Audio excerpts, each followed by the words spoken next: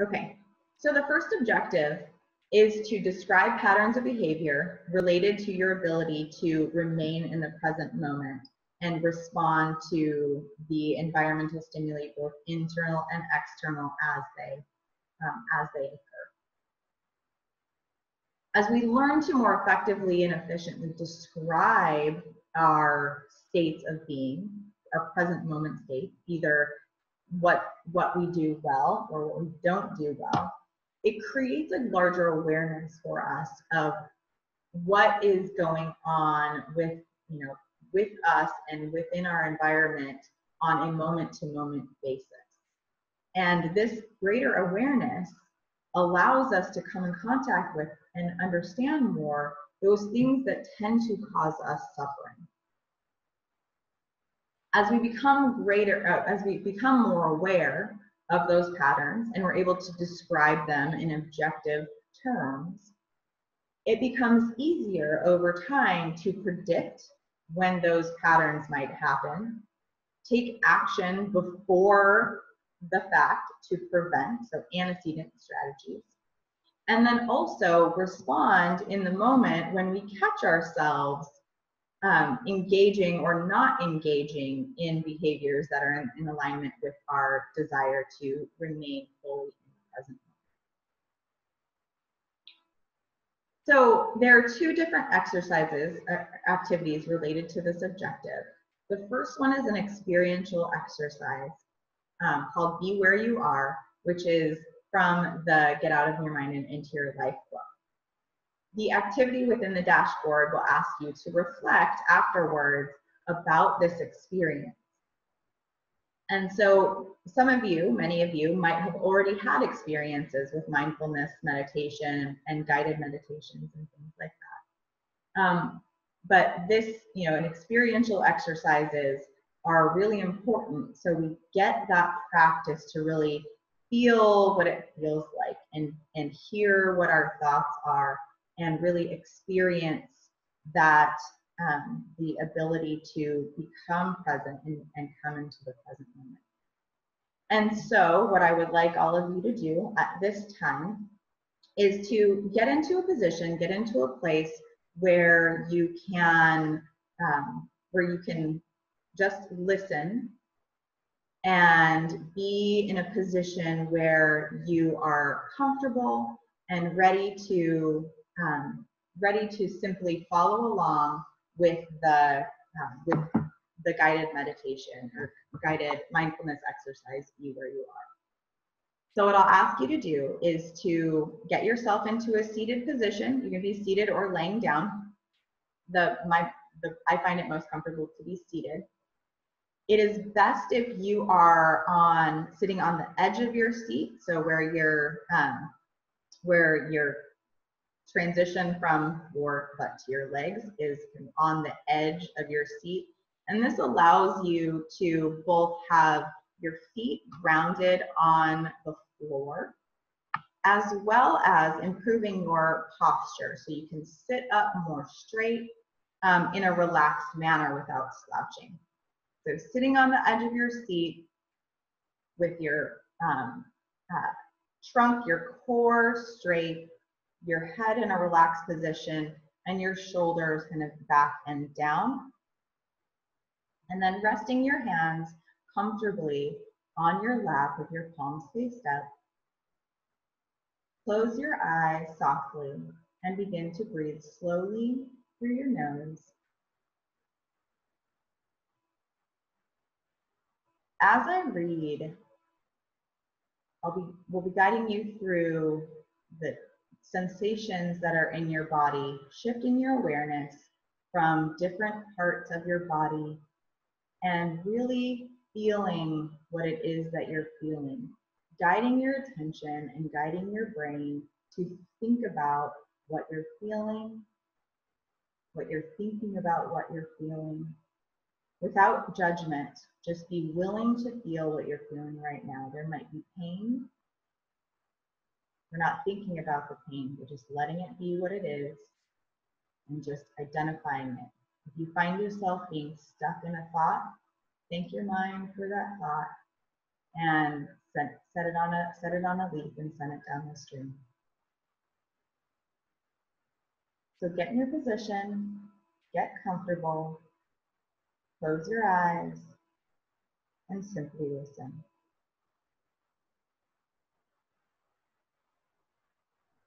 I want you to slowly bring your awareness to the tips of your fingers. Really feel them. Rub your fingertips together. How do they feel? Can you feel the small indentations on your fingertips that are your fingerprints?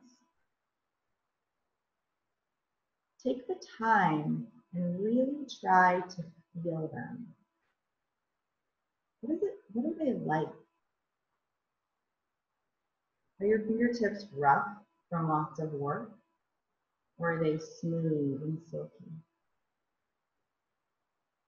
How does it feel to rub them together? Notice the feelings and then move on.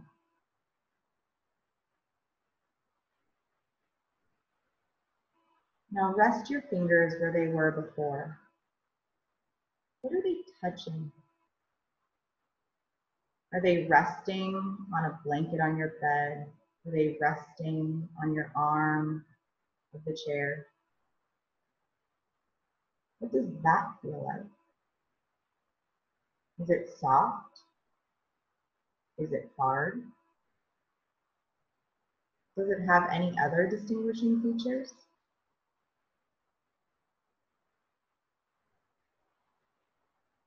Are your pants or the blanket that you're touching, is it fuzzy?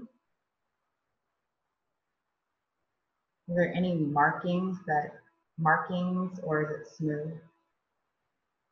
Take the time to completely absorb the way these objects feel to your fingertips.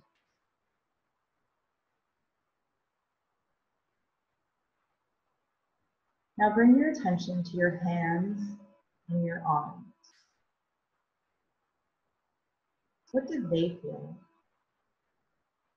Perhaps they're relaxed and heavy. Perhaps they are still tense from a long day's work. Either way is okay. There is no need to judge.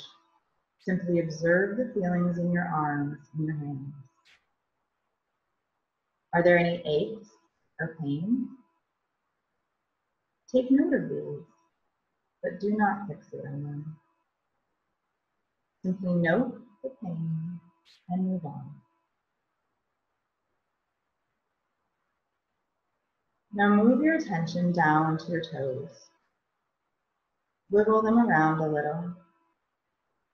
Are they in shoes or socks? Are they free to move about? Squish your toes back and forth, feeling whatever is beneath them. How does it feel? Can you tell what it is just by the feeling? Would you be able to tell only by touch? Just notice the sensations as you bring your awareness to your feet.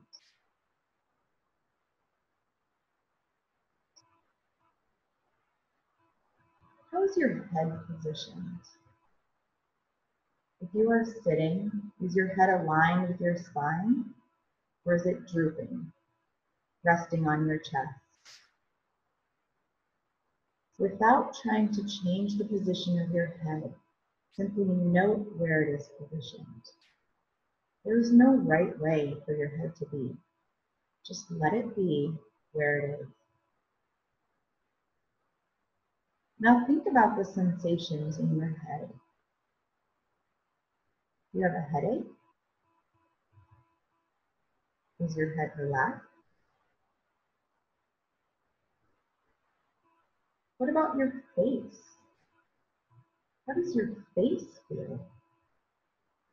There are all kinds of sensations to explore in your face. Think about your brow. Is it smooth and flat, or is it crinkled up with stress? Again, don't try to change it, just notice it. Now bring your awareness to your nose. Can you breathe freely, or are you plugged up? Take a few breaths in and out through your nose.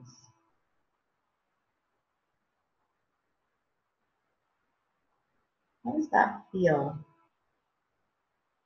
Can you feel cool air flowing into your lungs? Or is the air warm? Pay attention to that feeling for a moment. Then think about your mouth. How is your mouth positioned? Is it pursed? Is it open? Is it closed? What about the inside of your mouth? Is it wet or dry? Can you feel your saliva coat the inside of your mouth and throat? Explore all of the sensations throughout your face. Perhaps you can feel oil on your skin. Perhaps your skin is dry. Perhaps there is no feeling at all. Just note it and move on. Now bring your attention to your chest and belly. Place one hand on your chest and one hand on your belly. Can you feel yourself breathing? What is that like? Are you breathing fast or slow? Are your breaths going into your abdomen or into your chest? Breathe in through your nose and out through your mouth.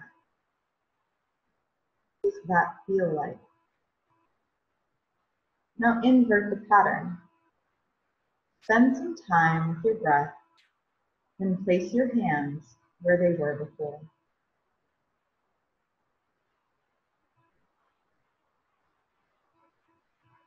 Now think of your whole body. Where are you sitting or lying? Can you feel the back of your body touch the chair or bed in various places? Be mindful of the way your body is positioned. There is no need to move, just observe.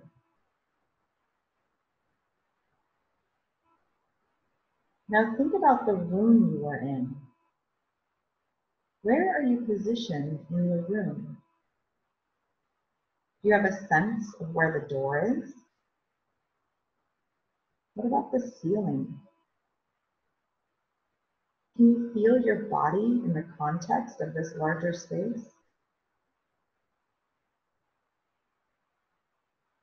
When you are ready, open your eyes and take a look around the room.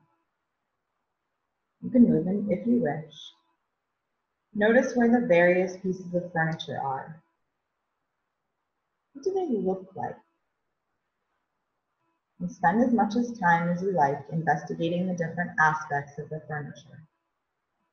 Remember not to judge, just to notice.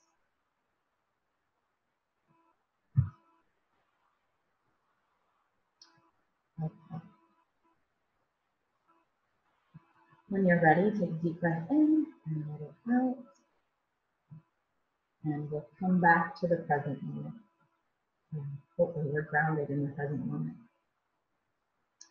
I really like guided meditations because I've personally had a problem with being able to guide myself through these mindfulness exercises. And so listening to somebody speak and guide me through a guided body awareness or a body scan has been really something that has helped me become, develop the skills to become more centered in the present moment. one of the things that I have found to be very helpful as a tool that's available online is there is a YouTube channel called the Mindfulness Movement, and run by Sarah Raymond. And she has a lot of 15 to 20 minute guided meditations, and then some longer sleep guided meditations, which I have found to be very, very useful when I am, beginning to develop these feelings of anxiety or stress, or if I feel like I can't sleep. I found them to be very helpful. If you are willing or wanting to share anything out loud about your experience that you just had, or your experience with mindful meditation, I will open up the floor. I'll tell you what I've been doing lately. So I am nearly 38 weeks pregnant. So I've been doing a lot of hypnobirthing, and it's so act. And so I've been doing a lot of their guided meditations, and particularly because he's breech at the moment. So doing a lot of their guided meditations around moving baby and things that have had some limited research on them. And yesterday had to be admitted to hospital for a manual rotation, and used a guided meditation actually while they did the procedure. I was told the procedure could be painful, would definitely be uncomfortable, and in actual fact it was more like having a massage, because I was so relaxed that there was no resistance, and they were able to move him easily. Only problem being that as soon as they let go, and he actually springed straight back to breech, but never mind. But the actual procedure was really lovely, and I think part of it was because of I had my headphones in doing a guided relaxation.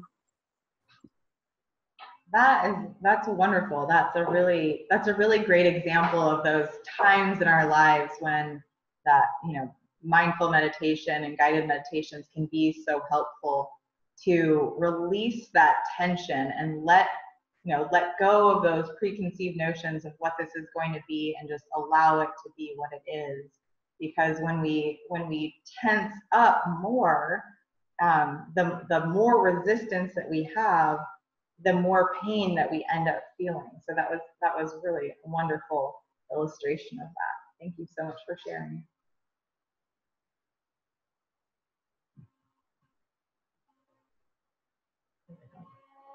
So the next activity within this objective is to really describe and think about and talk about the things that we actively avoid, and the pain and the suffering that it causes, and be able to fluently and thoroughly discuss the things that are being avoided and what it has cost us in the long run.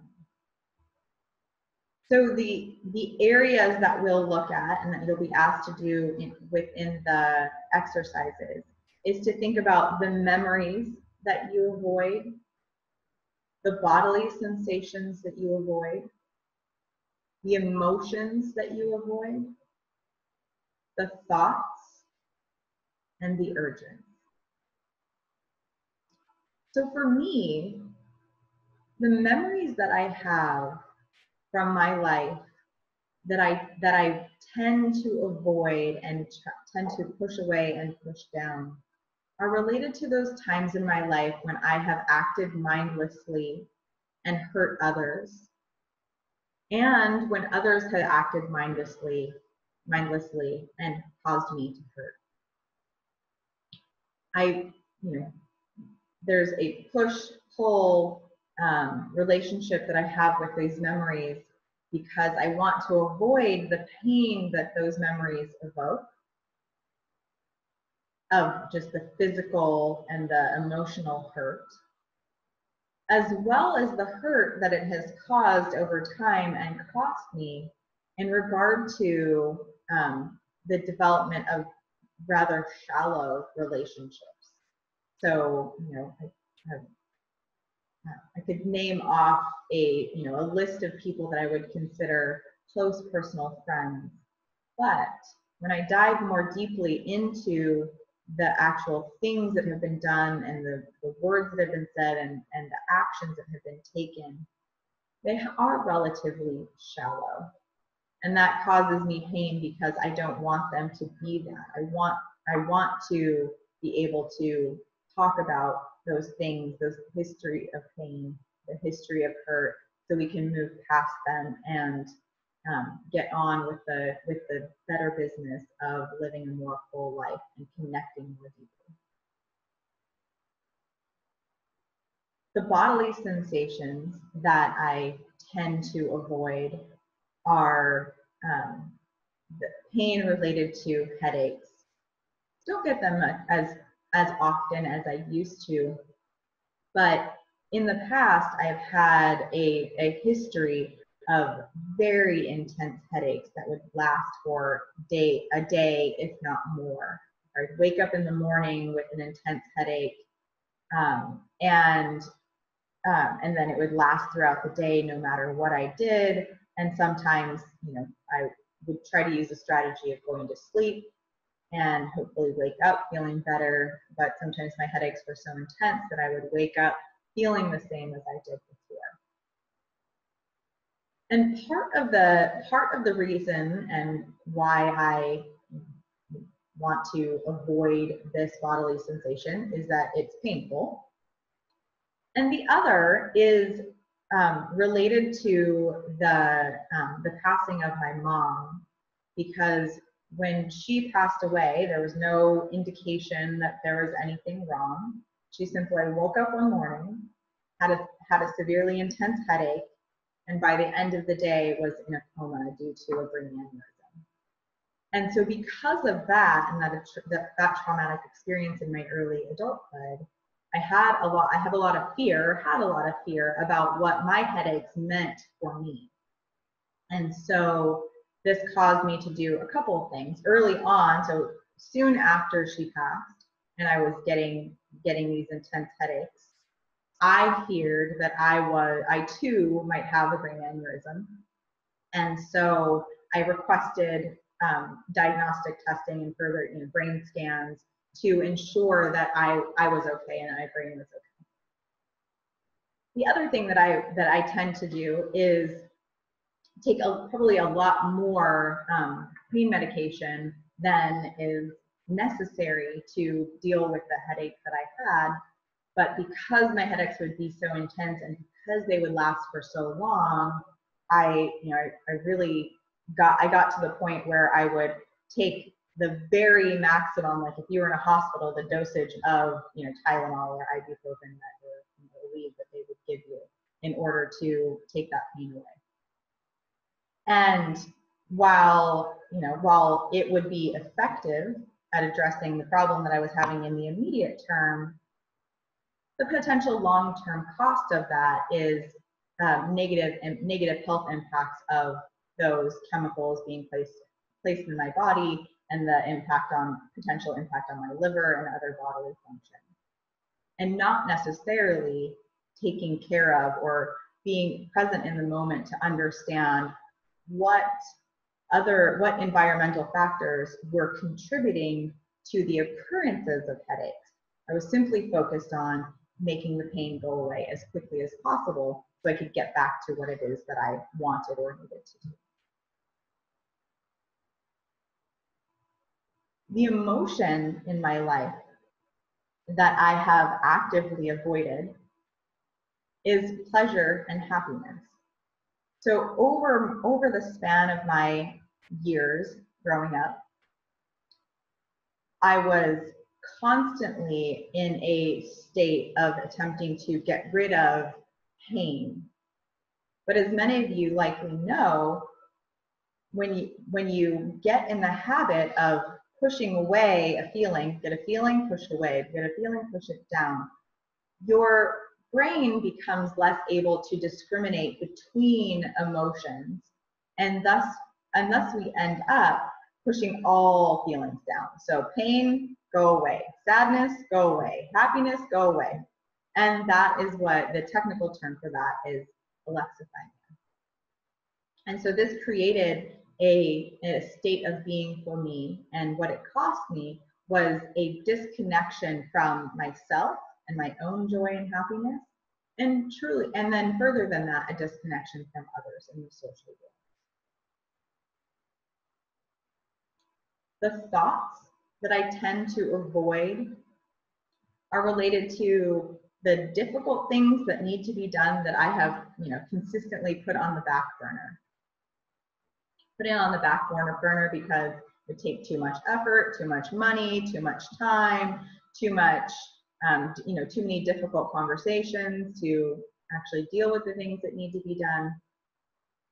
And what this has cost me in my life is that, there are things in my life that I have perpetually put off, and, important things have gone undone to the point where it has, created some other problems in my life due to not being able to remain in the present moment and just deal with the things and do the things that needed to be done when they needed to be done, regardless of how uncomfortable it was. And finally, when it comes to urges, the urges in my life that I have avoided most frequently are related to urges in regard to advocating for change when I am in a place where I'm either at risk of being hurt or actually being hurt, or when others are at risk of being hurt or actually being hurt. And so what this has caused is a pain related and continual suffering related to just acceptance of this status quo and allowing things to remain as they are, even though they are not ideal and even though they are causing problems. The long-term cost of this for me personally and for a lot of people that I know is this sense of being an imposter. I'm not really who I say I am. If I was really who I said I was, then I would do the things that I think are important. I would stand up. I would speak up. I would do the hard things. And so being disconnected from those things, avoiding those confrontations and those critical conversations has really cost me in the long run, because it has, I have perceived that it has caused others to think negatively about me and who I really am, and to embody this sense or this feeling of being an imposter.